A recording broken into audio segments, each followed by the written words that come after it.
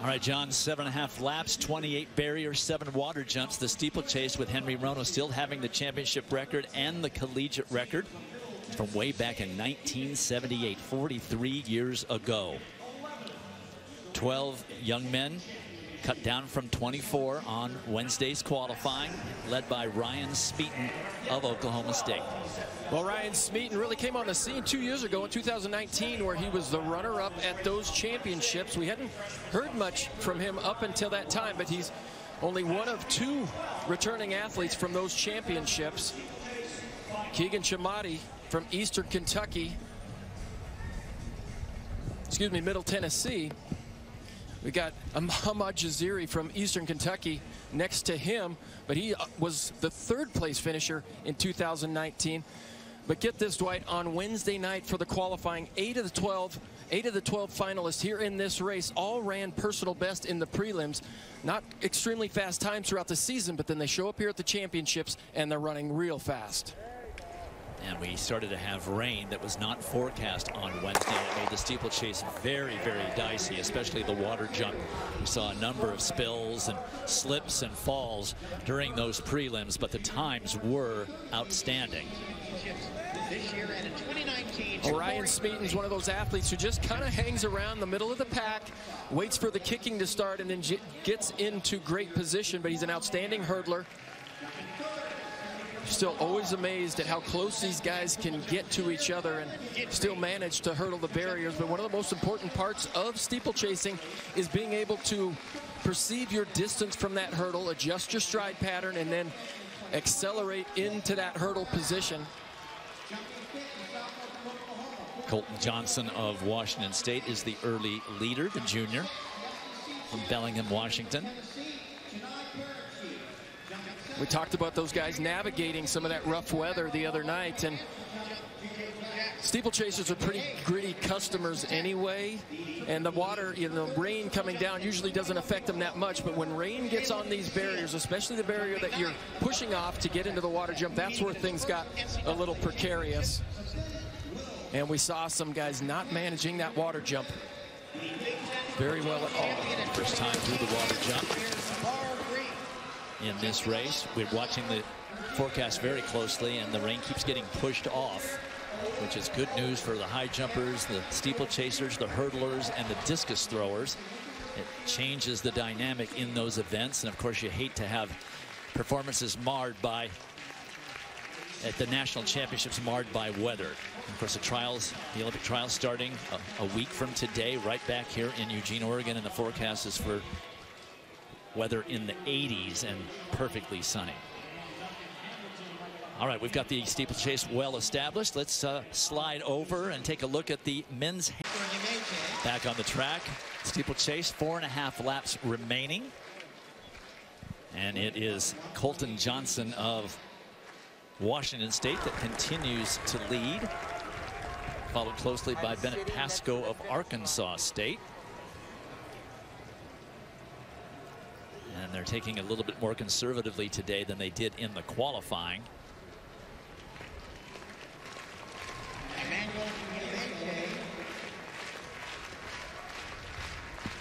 There's Smeaton. A lot of moving out into the outer lane in order to get a clear path to these barriers.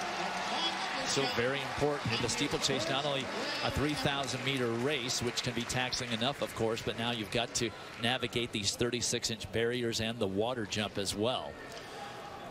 And you know, Dwight, in the steeplechase, I think these guys kind of get the reputation of guys who aren't fast enough. You know, they're not conditioned enough to run the 5,000 meters. They're not fast enough in the 1,500, and so they kind of get shuffled into the steeplechase. But this has become a very specialized event in itself. You know, as a multi-event athlete, people say, you know, well, you do the multis because you're not good at anything. But now guys are really good at the steeplechase. They're getting identified at a younger age. It takes an interesting comment. Only three jumpers so far over this height. Back to the steeplechase with less than 3 laps remaining. And that is Kigen Chemadi of Middle Tennessee, who decides to take up the leading duties. And Kigen Chemadi has decided to pick up the pace just a little bit.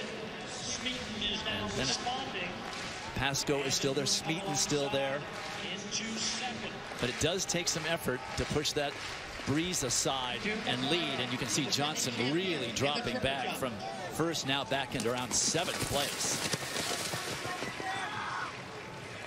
Well, I was going to say that these guys aren't affected that much by the rain and the cold weather, but the wind certainly, Dwight, like you said it, in all of these are going to make a big difference. There's Bastian up there. Bastian took a tumble in the qualifying, but he was able to get up and finish strong.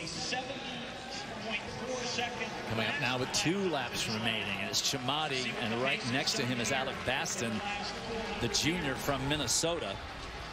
Big Ten steeplechase champion. Smeaton continuing to stick around, stay out of trouble, tucked in 4th position. Makaya moves into second, 53.10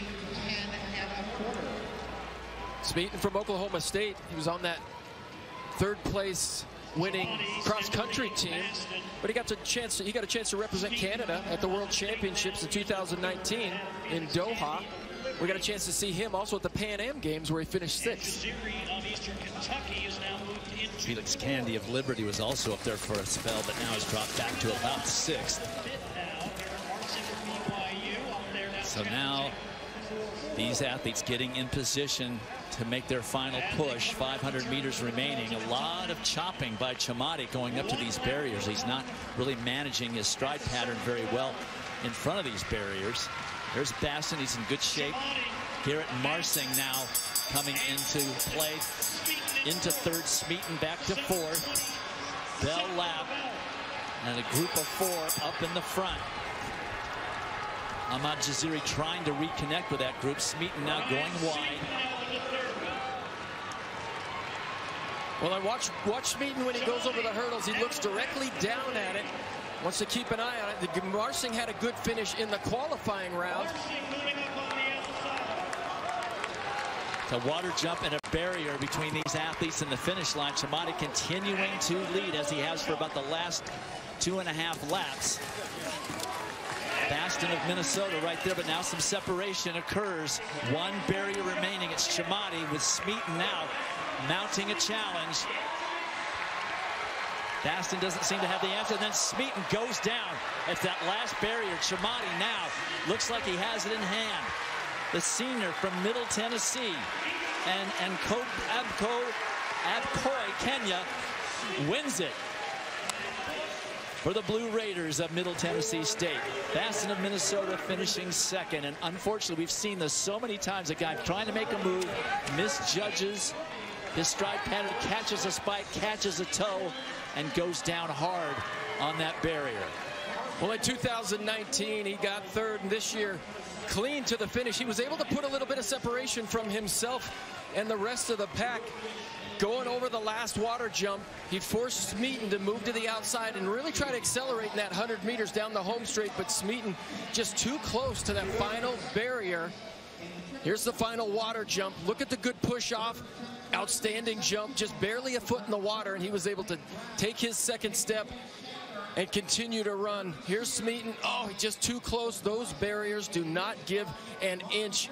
Smeaton was able to get up and finish for that 3rd position, but so unforgiving. But congratulations to that young man on another personal best here at these championships. Great recovery by Ryan Smeaton to get 3rd place, but there's your champion, Kigen Chemadi, followed by Alec Baston and Ryan Smeaton. We're back with much more from Eugene, Oregon. NCAA Outdoor Track and Field Championships. Kigen Chemadi, 3rd in this championship in 2019, crossing the line 1st here with a collegiate lead and, more importantly, the collegiate win. He's with us now. Kigen, you said the plan went off perfectly. What was the plan? I wanted to change the pace at the 1K mark. I knew everyone was a kicker, as we witnessed in the prelims, especially the hit that I was, hit 1, where 7 guys finished within a difference of 1 second. So I knew I had to try something different so that can separate me from the rest, and I executed it perfectly. You get down there with the last 200 to go, and you still got a couple of guys with you. What's going through your mind? I knew I had a really good water jump, so I knew if somebody doesn't pass me before the water jump, I'm going to win it.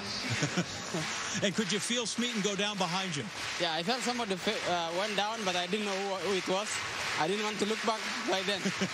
Didn't matter, right? The race was yours. There was nobody anymore, so I just finished it. Kigen Chemadi is the national champ, 3,000-meter steeplechase. Congratulations. Thank you.